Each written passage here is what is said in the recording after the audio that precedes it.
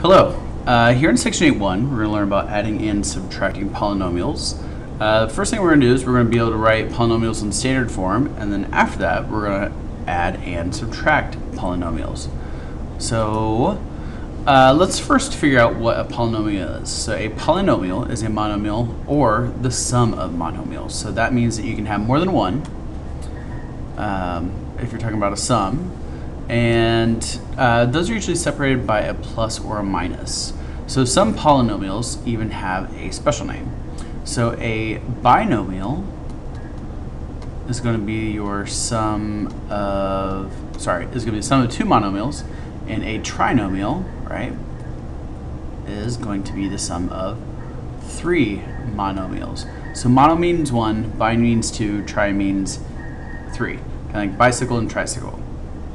So the degree of a polynomial, and polynomial just means, poly means many, so that means you could have any amount of terms for a polynomial. Binomial and trinomial is just special names for a polynomial, is the sum of the exponents of all its degrees. So a non-zero constant term has degree 0, and 0 has no degree.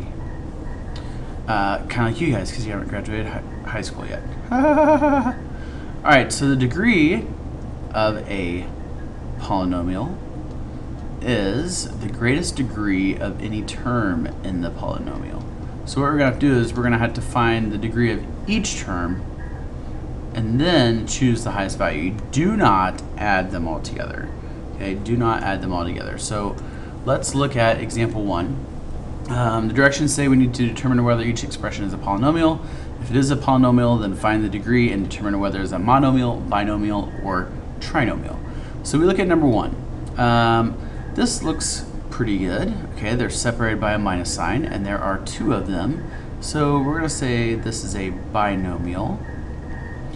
And when we want to figure out the degree, what we're going to do is we're going to look at the exponents for each term. Well, we have a 1 here, and we don't have anything back here, any x's or any other variable with a number. So we have a 1 here, we have a 0 here. Your degree ends up being just the 1 because that is your largest number.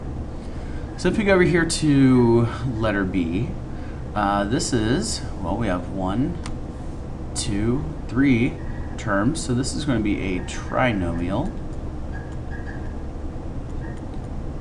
And we need to go through and count our degrees for each of these. So we have, for our first term, we have an x squared. So that means we have a 2 here.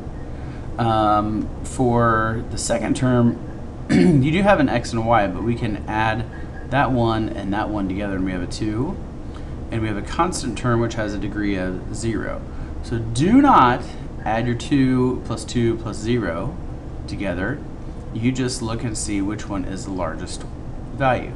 Well, we have two 2's, which is okay, so our largest value is just a 2. Now when we get to letter C, this is not a polynomial. So it's not a binomial or a trinomial or a monomial. It is not a polynomial. The reason is this variable here in your denominator, you cannot divide by a variable.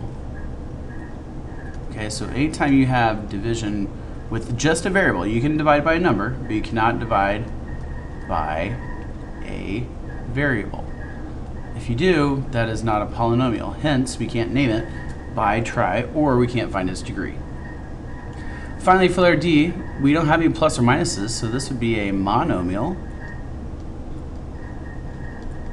And its degree is just 2. So we have a degree of 2, once again. So that is how you can identify polynomials and determine their degrees.